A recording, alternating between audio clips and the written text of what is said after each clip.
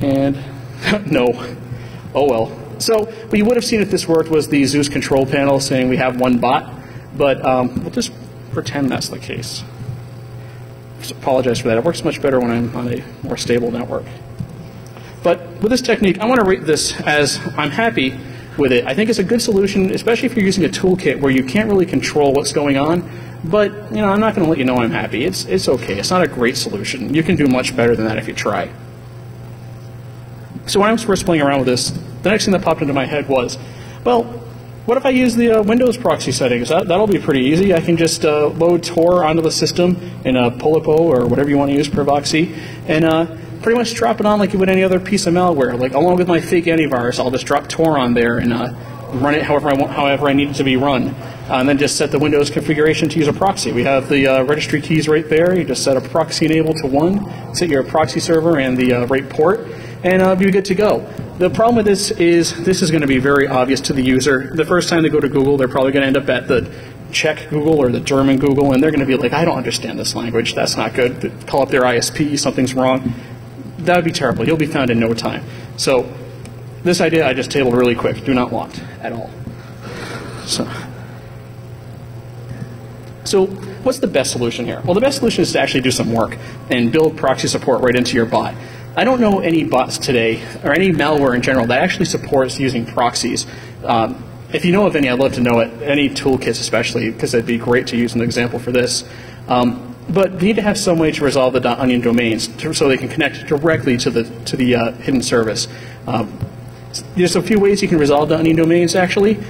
We would have to load Tor like we saw in the previous example, and yeah, you could load per voxy or Polipo if you wanted to, but Tor provides a functionality called map address, which is I don't know if it's still considered an experimental option in Tor, but it was in all the documentation I saw, where you can put into your config file the option map address, give it a local IP like 10.0.0.10, and the onion URL you want it to go to. And then you can just reference that local IP and go to it directly. So you don't need to have any kind of middleman to actually resolve the .onion domains for you. So this is really great. So a nice functionality to have, especially since we're probably going to be accessing a limited amount of .onion domains as it is anyways. So what we'll have to do in order to make our bots do this is add in at least SOX 5 support, or I guess you could use SOX 4A if you really wanted to. And that will be a bit of work. It's not, it's not trivial, but it's not too hard to add in. So we'll have to, the bot authors will have to step up their game a bit and actually provide this kind of support into their bots. So here's what I like about this. The traffic is going directly from the host to the destination in Tor. There's no middleman like we saw with Tor to Web. There's nothing you have to worry about there. It's going to go straight from your browser to the Tor proxy, to the rendezvous point, to the hidden service, and right to the web server itself. You're not using exit nodes. You're not involving anything else where your data could be sniffed. It's going to be very hard for IDSs to pick this up. And this works for more than just HTTP, where Tor to Web was really just for web-based bots. This will work for IRC. This will work for pretty much any protocol you can think of. If you want to roll your own custom command and control protocol, this will work just fine. And I think this would be very hard to stop. I was trying to come up with what the options for this would be, and I really only came up with two. One would be just to block Tor traffic like we see some countries trying to do, and I don't think that will actually work too well with this. I just don't see, there'll be a lot of rules being in place, a lot of people trying to block Tor, and I just don't see people wanting to do that. And then the other would be considering Tor to be a virus. I actually ran the Tor binary through VirusTotal to see if anybody was doing this about a month ago, and no one was. So that's good because it isn't a virus, but I wouldn't be shocked if a result of that if some people are now. I haven't checked since then. But I just don't see either one of those happening on a large scale to make it to have any kind of impact where a bot that would still be reachable or bots would be able to check in with their command and control server.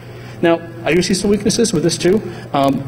It's going to require code to be added to bots. So say take Zeus, for example. They're not just going to be able to plug it in right away. They're going to have to probably build it in as a new feature request for a new version and do it that way. So, and this isn't really accessible to people who are buying it today either. If you're just buying the kit, you have no idea how to code most likely. Or if you do, it's not in C or whatever language Zeus is actually coded in.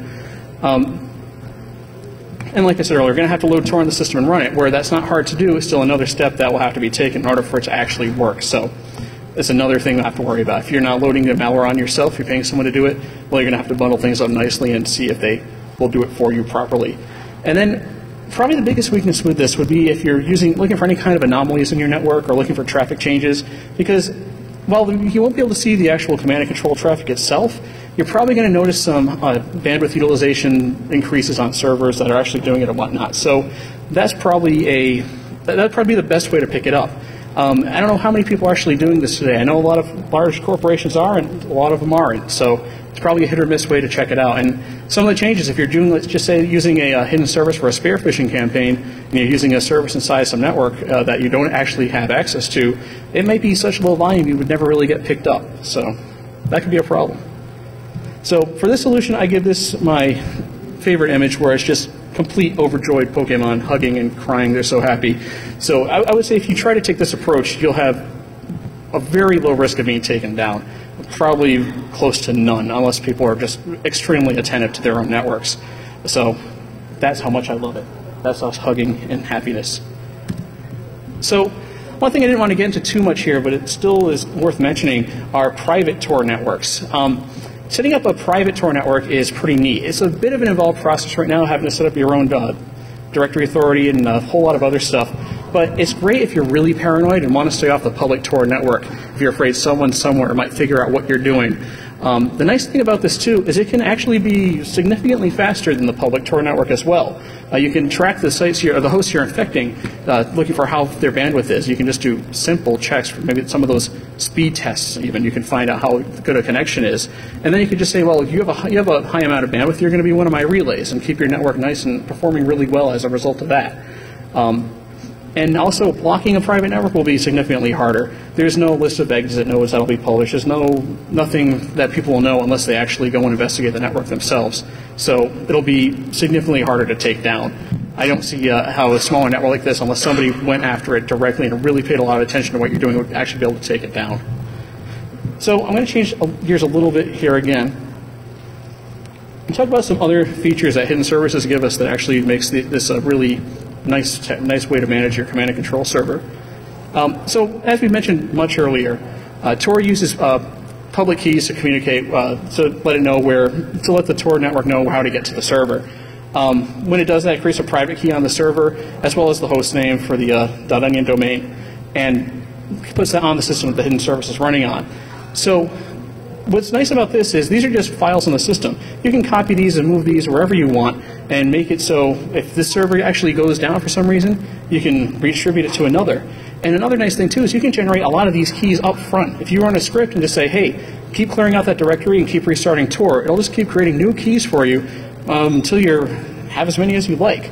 So would this be the case, what does this gain us as far as keeping our servers up? Well, it gives us a great amount of resilience. So like we saw earlier in the Tor to web example that should have worked, we had that one hash that was the hidden service onion domain itself. So what we could do with this is easily move this from one server to another. We could just copy the files, move it from the hidden service directory on one server to another, restart Tor, and now we have, the bots don't know any difference, but they're still communicating with a new server. So that's pretty nice. This allows us to keep our botnet up and running much, much longer than we would otherwise. And while there's a chance that if we move it frequently, we might lose some data that was captured that we never actually recovered from one host that we moved from, and that's a really small price to pay in order to keep the bots phoning home and actually communicating with you. And another nice thing too would be to issue multiple onion domains for your command and control, or presumably set up multiple command and control servers in order for Tor to connect back to it and not have to worry if one gets taken down and isn't able to reach it that day. But this also could be a nice misdirection technique where you could give the appearance that the botnet is significantly larger than it is, especially if you swap domains in and out. We saw something like this with the ASProx botnet, like I mentioned earlier, where every few days or so they would swap in a new domain for their command and control and age older ones out. Because the older ones, if they weren't taken down by the registrars themselves, sometimes they were taken over. Sometimes they just weren't functional anymore. I don't know if the people running the botnet actually took them down themselves or not, but they aged really quickly, and the older ones were pretty worthless after a couple weeks. So we could do a similar thing here, where we can lead people along saying, oh, here's our command and control, and then every few days put in a new onion domain and inform the bots, here's where you're connecting now. And since we can generate as many as we want, we don't have any limitations like dealing with registrars or anything. We can just generate tons and tons of these, roll them all out, maybe only use a couple, but then people have to watch them all and be aware of what's going on. Similar to how we saw Configure work, where it would have the randomly generated domains every day, and only a couple of them will be registered, maybe not even every day, and be used to communicate. So we can do a nice similar scenario like that with this here pretty much for free. So we talked about having your bots running Tor themselves in the best case scenario. So if we have Tor on there, we could do a lot more interesting stuff, like running hidden services locally. If you're familiar with Zeus's back connect model, this allows people to connect back to an affected Zeus host over RDP, remote desktop, VNC. You can even run a web server if you wanted to, and have it behind a hidden service on the infected box. What's nice with this is you can have it do a whole lot of things. With the Zeus back connect model, they use that to connect to a host that's been infected in order to make use of certificates in the browser for online banking. So what they do is they'll have people log into a remote desktop on a host and say, okay, well, now I can log into your bank account. If I have your username and password, then it really doesn't matter. Your bank's going to accept me as it is. So, and also another nice thing you could do is actually use this to distribute updates for your botnet. If every host you have infected is a web server and hidden behind a hidden service, you can just say, okay, well, here's the names of the hidden services that have the updates. We're going to have you connect out to these guys, get your update, and with that update, we'll have more hosts that are doing it. So providing updates for tomorrow or the next update, whenever that may be. So it's a nice way you could actually model your botnet around Tor itself and use the hidden services to your advantage. And ultimately, like I mentioned earlier, NAT's of no concern here. If you have a host infected behind a router or a firewall or whatever, if it's talking on Tor, it doesn't matter. It can do this.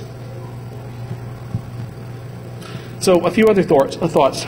Since we're all running Tor, how nice would it be to turn them all into relays? This is just something to pose out there to see what people think. This would increase bandwidth in Tor overall, especially if you have a pretty sizable botnet. I don't know if it'd be worth it or not, but it could be pretty interesting to see. And this could have really positive effects for your botnet if you can actually increase the speed of Tor in any significant way. That'd be an awfully large botnet, but that could be a neat project to do if you actually have that kind of resource available. And on the other side, how about turning them all into exit nodes? I thought about this for quite a while to say, okay, well, this actually makes sense.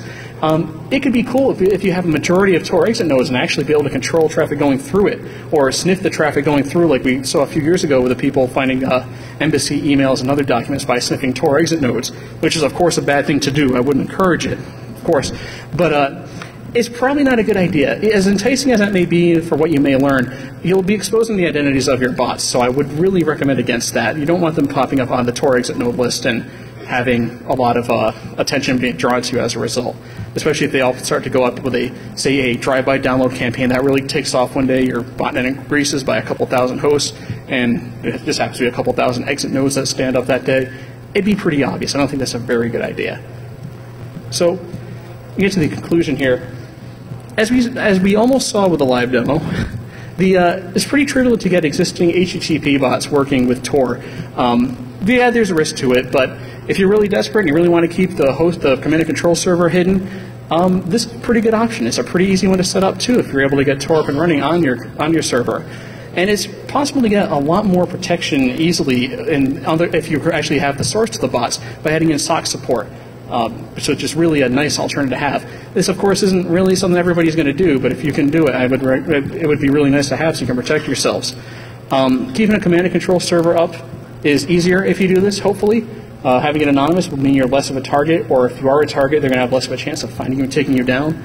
And actually controlling bots with a hidden service, like we talked about with the back connect stuff, would be pretty beneficial. This would be something that I think a lot of bot authors out there would be interested in providing for really no additional cost. And on the other side, defenses of this, I hope that you would see that they do exist. It might involve looking at your network and looking at your data more than before, or a little differently than before.